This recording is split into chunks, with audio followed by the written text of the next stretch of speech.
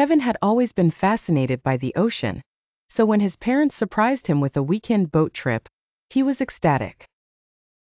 Kevin, an energetic 12-year-old with a metabolic disease called VLCAD, had learned to manage his condition well with the help of his vigilant parents and Dr. Megan, his reliable healthcare provider.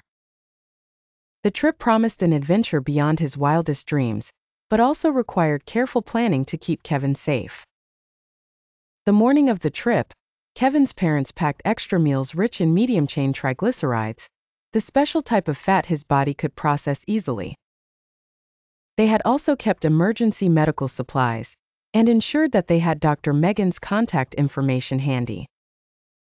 Their destination was a serene island about 2 hours away from the coast.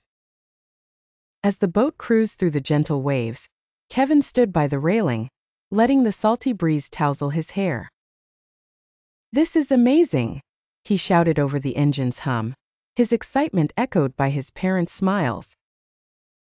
They anchored near the island's shore, and Kevin's dad helped him into a small dinghy that would take them the rest of the way.